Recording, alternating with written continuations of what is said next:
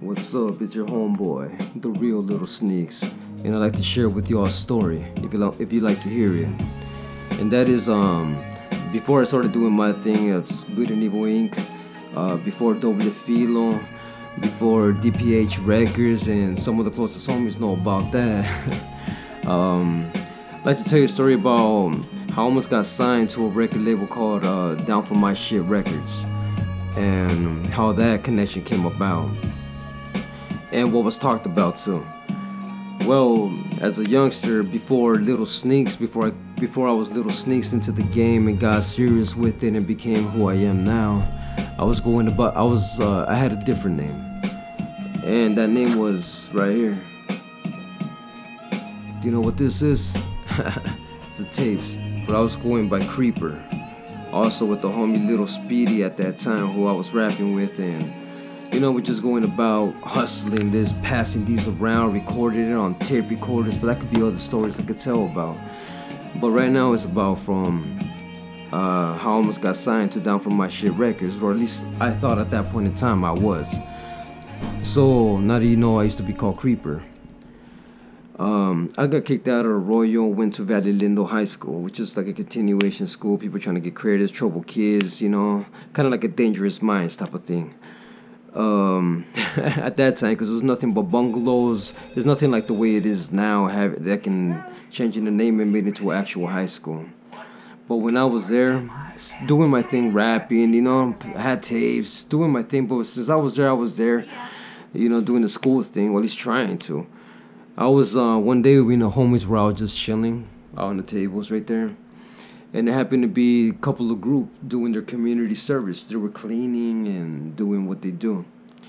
There was this one guy in that group that said, "Hey, you guys listen to music?" Something like that, about like in the end about, "You guys hear music?" We're like, "Yeah, of course," And then he's all like, "Hey, well, check this out," and presents this CD right here. And this is I don't have the physical CD because it's many years ago, but this was the CD cover which you gave me. It was an actual physical CD. And the one who I met and gave me the CD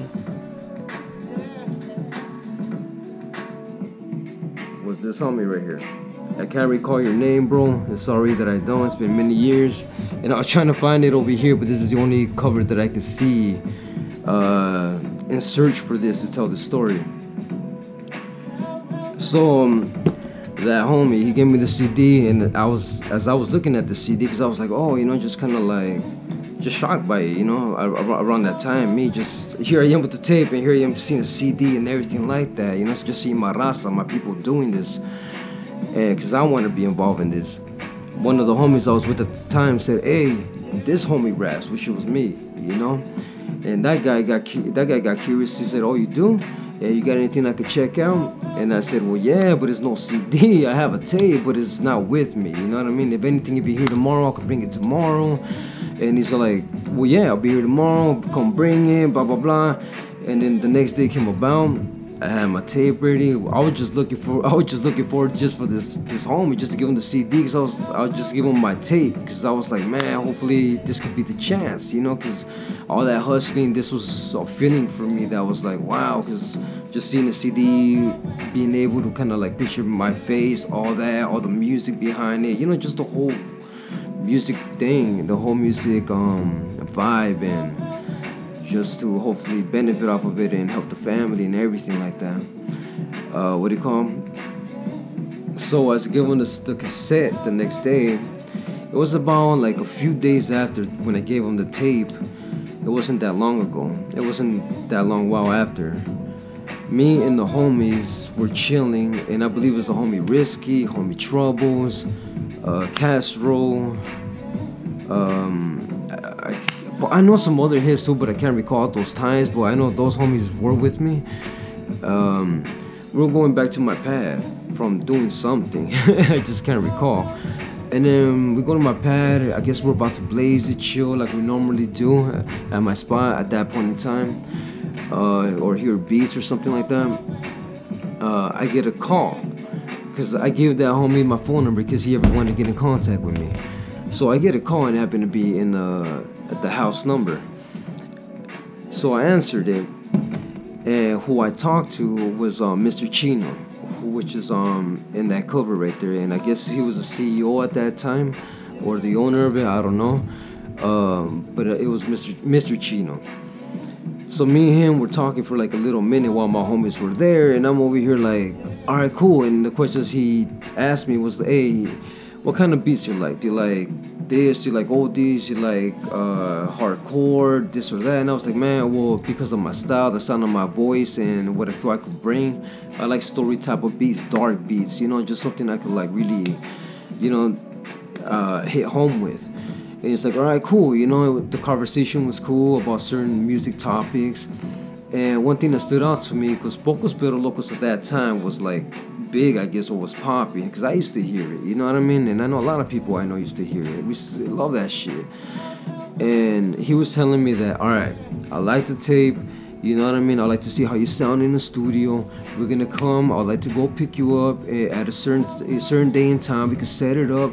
We could go to Pocos Pero Locos, this and that. Like it was all like he was already like taking me in. Like okay, I'm gonna be involved with all this. Like all right, cool. We're gonna make it happen.